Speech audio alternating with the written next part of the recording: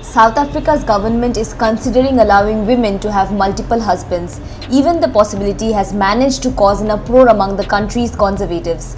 Polygamy, where men marry multiple wives, is already legal in the country. The proposal to allow polyandry was included in a green paper from South Africa's Department of Home Affairs, which hopes to make marriage more inclusive. The option is just one of several in an extensive document which notes that South Africa inherited a marriage regime that was based on the Calvinist Christian and Western traditions. It further added that the country's current marriage laws are not based on a comprehensive policy that is based on constitutional values and understanding of modern social dynamics. The document further points out that the flawed law allows the marriage of minors and does not account for couples who change their sex and want to remain married without going through a divorce.